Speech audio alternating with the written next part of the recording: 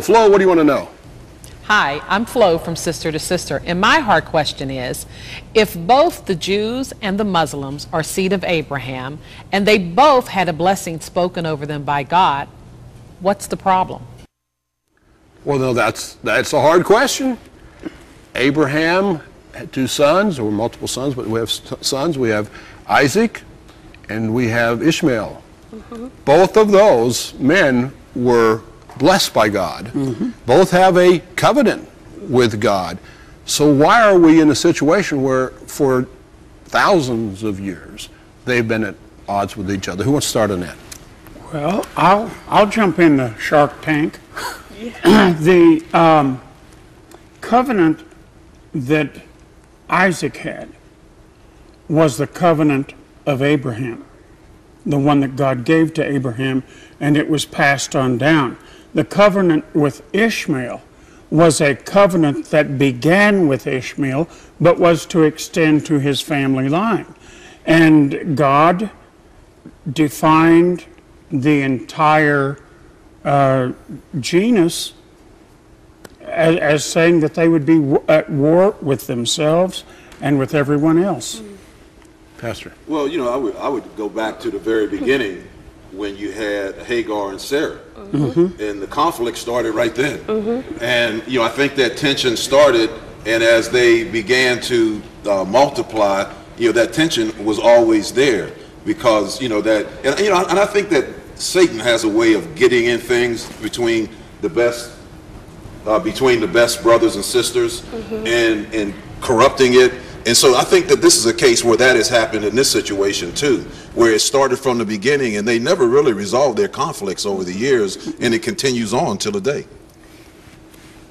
Well, you know, the promise was to Abraham, I'll make you a great nation, I will bless you, I will make you famous. But there was also a promise to Ishmael, and that was, I will make also of him a great nation, but he will be hated by all nations, and he will be, I think in King James, like a wild ass on the earth.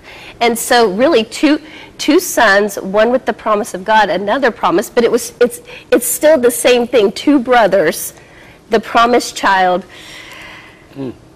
at war. It's extended through the generations. Pastor Lee. Today. Well, I think, you know, often we focus on what has separated the two, and appropriately so, and they've been separated for thousands of years. I think what will bring them together, and I think the only way people come together is under the name of Jesus Christ. Right. And so I want to give all the praises and the honor to YAHAWAH, BaHaSHam, YAHAWASHI, BaHaSHam, RAWCHAA, QADASH, and double honors to the apostles and elders, a great millstone. Also, a sincere shalom to you other followers of the truth. Shalom to you, few sisters, and mainly let me say shalom to the elect. I don't know where I ran across this video. It just popped up. So the first word I want to go into, because this what it is with our people. Now, these people on the panelist who claim to be theologians and understanding the Bible, which they've never opened the Bible to read anything that they're saying. And the scripture says, prove all things, you know, always be ready to give an answer to a man that anyone who have give an answer to every question to a man that has a reason of hope, right? Who really wants to know what the truth is. So I don't understand the woman, you know, maybe it was sincere to her or whatever, but these panelists, they've never went into the scriptures, right? They just came off the top of their head from what they feel that they read. Now, this is why the scripture says, I believe Hosea 4:6, my people are destroyed for lack of knowledge. The ignorance, this is why I have this word in here, the people are in ignorance. The word ignorance comes from ignore, you know. Ignorance means of lack of knowledge or understanding of education, but, you know, ignore comes out of the word ignorance, which simply, in a nutshell, just basically goes into not really wanting to have the true understanding of the knowledge, you know, being careless with the scriptures, right? Just don't want to know. In their own mind, they're ignoring the truth that we've put out there, right? Anyway, let's get into the lesson. There's a couple of things to go into, but I'll try to make it quick. Going into Isaac and Ishmael and the covenants and so forth. We've seen the same thing go on to Jacob and Esau. We can go on down the lineage. We could start with, let's go to Genesis 17 just to get to the point. Because the ultimate, the covenant of salvation, the contract, the covenant of salvation goes to the Israelites, right? Period. They said, well, all you need, they need Jesus to intervene in the middle and bring the covenants together. Look, if the Most High wanted everybody to have the covenant, then everybody would have the covenant of salvation, right? Anyway, Genesis 17:17. Then Abraham fell upon his face and laughed and said in his heart, because this goes to Sarah, his wife, and he's older, and he's like, you know, felt he wasn't going to have any children. Well, let's get to the point. 15. And Yahweh said unto Abraham, as for Sarah thy wife, thou shalt not call her name Sarah, but Sarah shall be her name, the change of her name. And I will bless her, and give thee a son also to her. Yea, I will bless her, and she shall be a mother of nations, right? Kings of people shall be of her, right? Coming through the lineage of him. This is why he's speaking to Abraham. Then Abraham fell upon his face and laughed and said in his heart, shall a child be born unto him that is 100 years old? And shall Sarah that is 90 years old bear? With a question mark. And Abraham said unto Yahweh, Abraham said unto God, oh, that Ishmael might live before thee. And God said, Sarah thy wife shall bear thee a son indeed, and thou shalt call his name Isaac. Right? So when you read the story, you had Abraham and Sarah, and she couldn't conceive, so Hagar, the handmaiden or whatever, bared the son, had Ishmael. Sarah wasn't really jealous, I don't think, about the fact that they had gotten together, but she felt that she wanted a son with Abraham, right? So the Most High put that spirit on her to willingly want to have children by seeing Hagar have this son through Abraham, right? Which he had sons, okay? It says, and God says, Sarah thy wife shall bear thee a son, indeed thou shalt call his name Isaac, and I will establish my covenant with him for an everlasting covenant, and with his seed after him, right? Isaac, right? And as for Ishmael, I have heard thee, behold, I have blessed him, and will make him fruitful, and will multiply him exceedingly. 12 princes shall he beget, and I will make him a great nation. Well, but my covenant will I establish with Isaac, and Sarah shall bear him thee at this set time in the next year.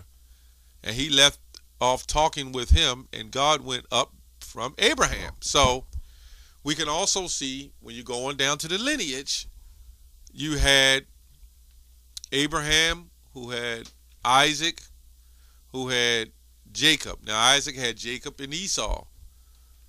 But again, we can see that Esau never got the blessings. He never got the covenant. It was still through Isaac. Isaac and Rebekah. So we can see the same thing portraying on down through the generation, right?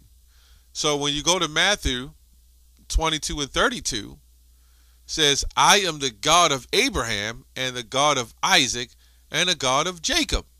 God is not the God of the dead, but of the living. Why did he say that?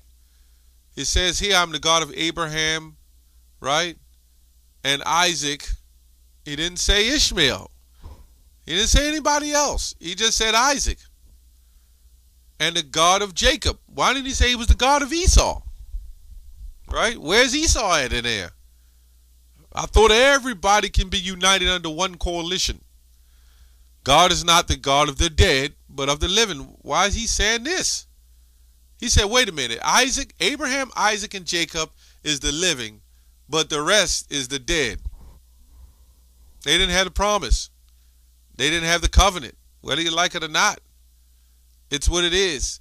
And they said the question was hard. I don't understand how it was that hard. Well, it's not to us.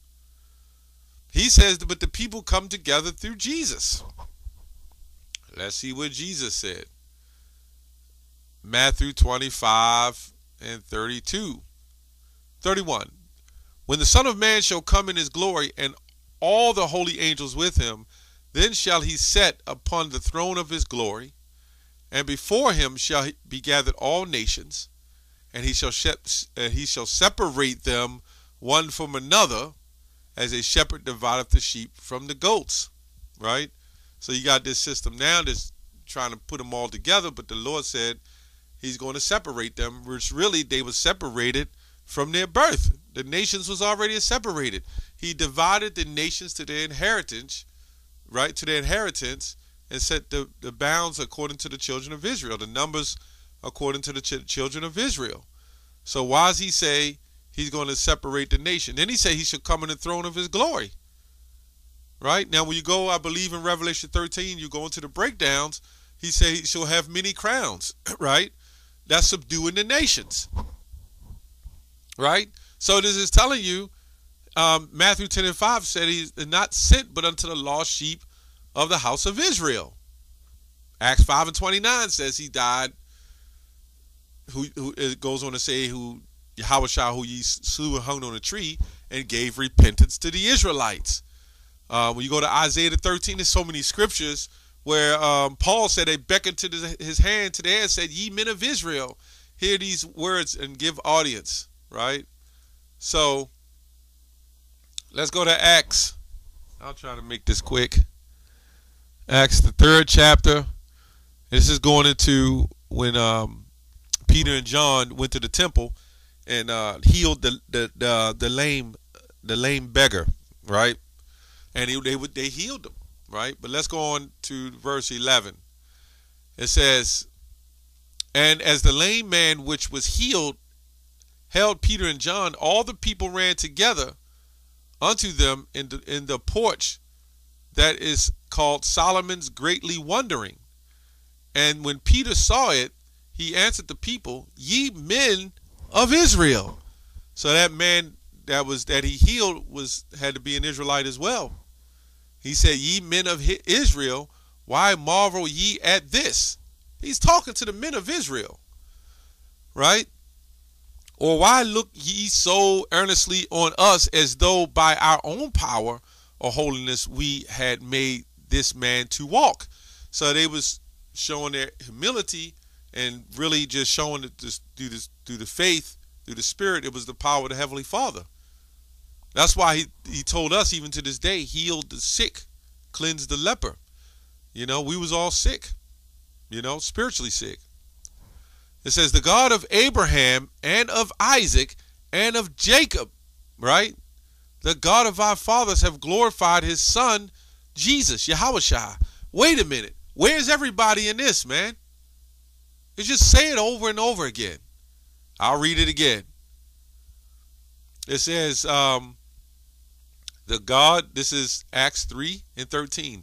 The God of Abraham and of Isaac, not Ishmael, and of Jacob, not Esau. The God of our fathers have glorified his son, YAHAWASHI, whom ye delivered up, right, and denied him in the presence of Pilate. So that's what I wanted to go back into. The comments on this. Somebody named Book Tenders Club says Muhammad, right? Let me see. It says Muhammad is accepted by his own people, Arabs, right? Jesus is rejected by his own people, Jews. What does that tell you? By the way, I am an Indonesian Muslim, and we are not looking for Messiah, right? We are judged by God by faith and deeds. See, that tells you What the hell are you doing on the comment board? Well, I guess they said Muslim. Not by crucified corpse, right? What happened to people who lived before Jesus? Didn't they deserve this late salvation? And this is the ignorance, and this is what I talk about, the ignorance of our people. There's a thing called reincarnation. You come back over and over again, and you come back, you know, you get judged, you know, like the lame beggar. So this person said that the Muslims was accepted by the Muhammad is accepted by his own people. When you do the history of Muhammad and the wicked stuff he did to force people to follow Islam, it's sick. I mean, I'm not going to go into that, but it even goes back to Roman Catholicism, right? So Jesus rejected by his own people. YAHAWASHI rejected by his own people. Our own people is wicked. Our own people went off. That's what the whole punishment's about. That's why the children of Israel is under a curse. But not everybody rejected what you call Jesus, YAHAWASHI. There was some of us, 2/3 of our people, some of us who believed and some who didn't. What's up with that? You got Arabs don't even believe fully in Islam. They come over here and wear head wraps and tight pants. What did that tell you? They ain't following all the Holy Quran. And what about all those different doctrines in the book of Muslims? I mean, the book of the Quran. The book of Kal tells you that it was all about the Israelites. What's up with all those doctrines? And what happened to the prophecies in the Quran? Right? You're followers of St. Augustine, man. Anyway, let me go back here. The God of Abraham and Isaac and of Jacob and the God of our fathers have glorified the Son YAHAWASHI. So, as I was saying before, that's why we need salvation. That's why we need salvation. Muhammad, what is the salvation for, man? What do they need? What do they need to be saved from?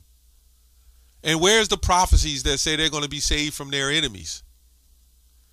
But ye denied the Holy One and the just, and desired a murderer to be granted unto you, and killed the Prince of Life. Right? This is all going back to the children of Israel, whom have raised from the dead, whereof we are witnesses. And his name through faith is the name hath made this man strong, who ye see and know. Yea, the faith which is by him have given him the perfect soundness in the presence of you all. Right? So that man being healed represents the beggar that being healed and walk represents us being healed and seeing the light and the building of the third temple. You know, us being raised from the dead, right? Because we were spiritually dead, right? So anyway, these people don't know, man. They off. And let me also say, looking at the title of the video, it says, are both Jews and Muslims blessed by God through Abraham? Well, Jew just one tribe, so I don't know who they considering they are. And Deuteronomy 28:64 said that the Israelites are scattered from one end of the earth even to the other. So I just wanted to bring that out. So the title from itself shows that the people just are in ignorance. Anyway, that's all I have on that. Shalom.